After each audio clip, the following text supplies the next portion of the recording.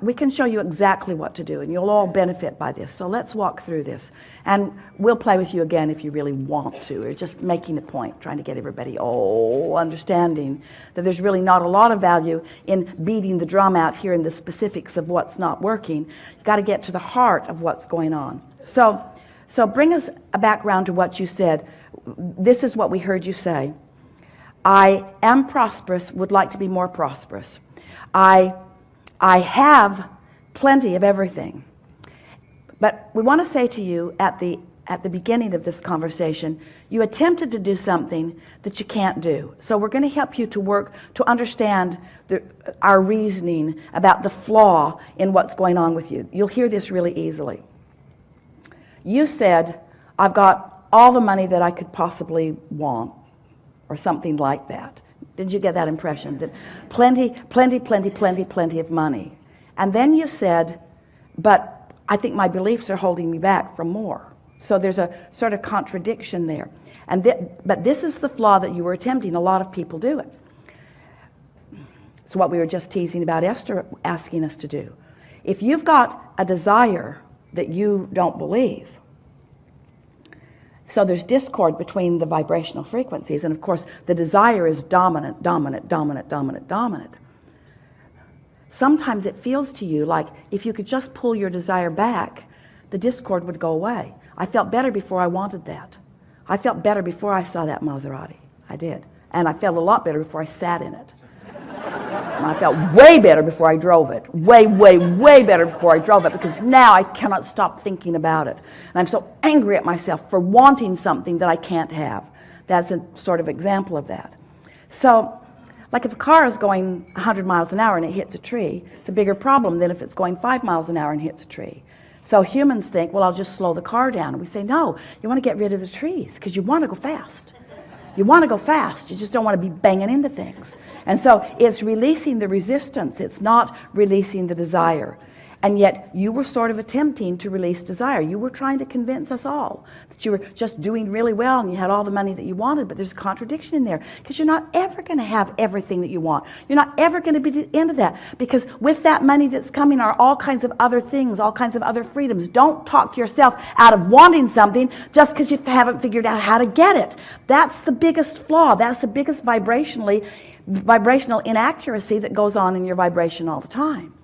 So we know that more prosperity is what you want, and the reason we know it is because we've seen your vortex. It's full of things. You have enough prosperity in there to keep yourself going for 20 or 30 or 40 lifetimes, you see. And there's no reason that it cannot be flowing into your experience now. You just got to get the vibrational frequency of the vortex, which is where it is, the trajectory of source, which is where it is. You've just got to bring yourself up to a consistent vibrational level with it so that it can move in realized fashion into your life experience.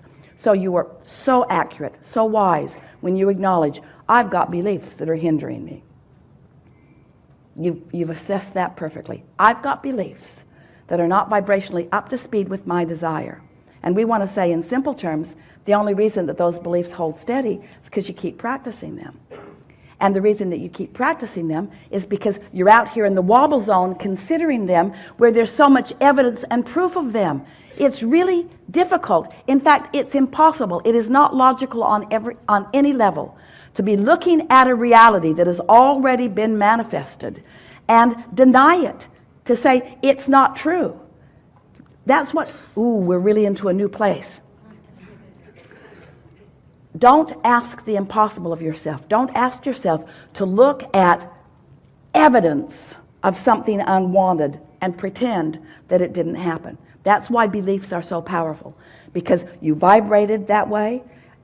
Law of attraction produced something that matched it. You observed it, and then off you go, off you go, off you go. There's a momentum in that too. So, what do?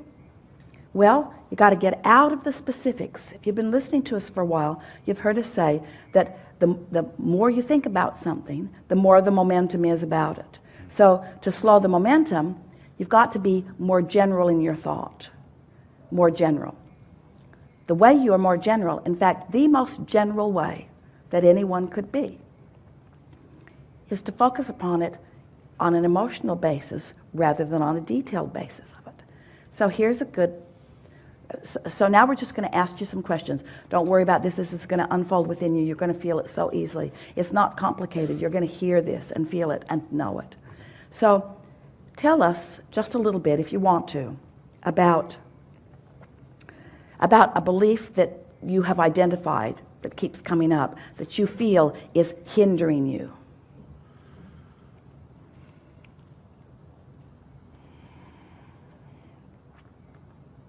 I have a habitual sense of this paycheck's going to be the last one.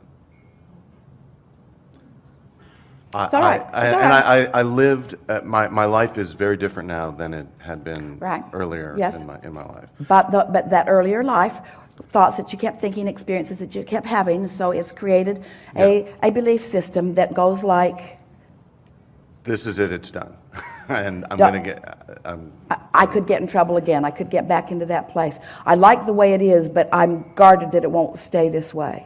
I'm having a hard time convincing myself that where I'm at now, which is absolutely a result of allowing it into my life and attracting it deliberately. So you've got some beliefs that serve you and some that don't. We want to just talk for a moment about the ones that don't and show you what to do with them. So just speak a little bit more of that to us.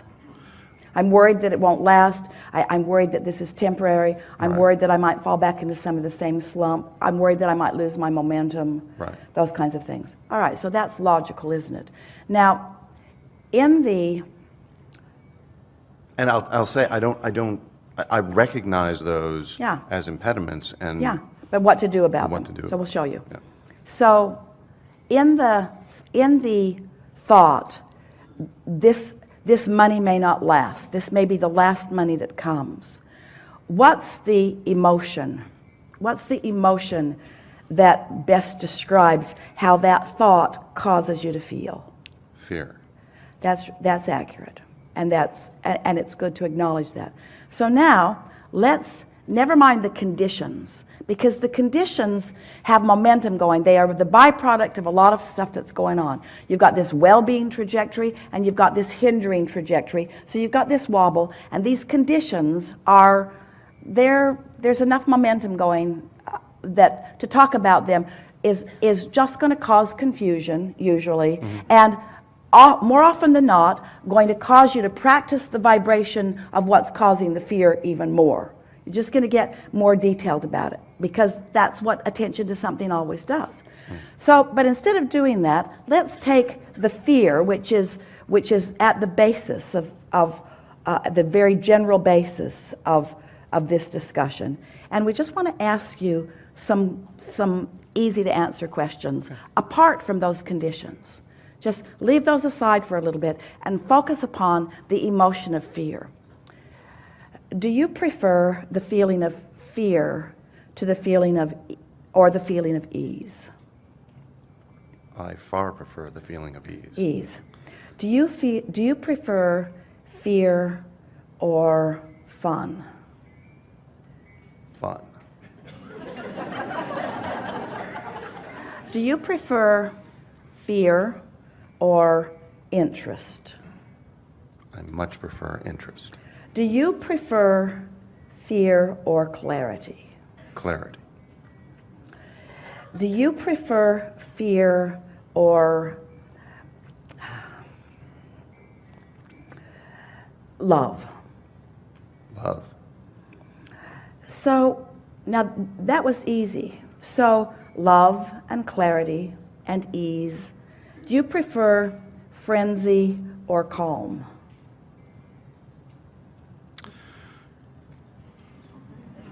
That is a more challenging question. Do you prefer imbalance or balance? Balance. Do you prefer angst or ease? Ease. Do you prefer resistance or allowing? These are easy questions, we know. Almost so easy that it feels silly. But as he's answering these questions, he's focusing on who he really is. Do you prefer boredom or interest? Interest. Do you prefer sluggishness or vitality? Vitality. Do you prefer vitality or lethargy? Vitality. Do you prefer interest or boredom? Interest. Do you prefer happiness or sadness? Happiness. So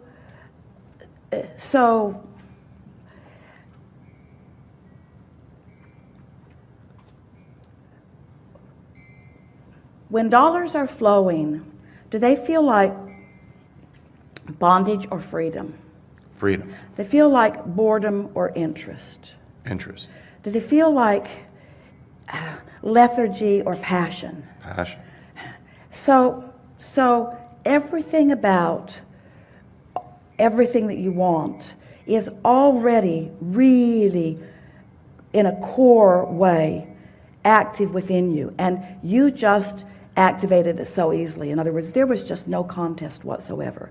It's so obvious where your natural vibration is. You just aligned with your absolute trajectory of who you are. In other words, just with that little exercise, there's no contradiction in your vibration right now. It was just clarity. You just lined up so easily with all of that. You found unconditional alignment, just with a little bit of focus. You just came out of the details that are more challenging into something that is not challenging at all. These were really no-brainers. It was so easy for you to find that. And so now we would like you to tell us again about the prosperity state that you're living in. It's awesome. It is. Great.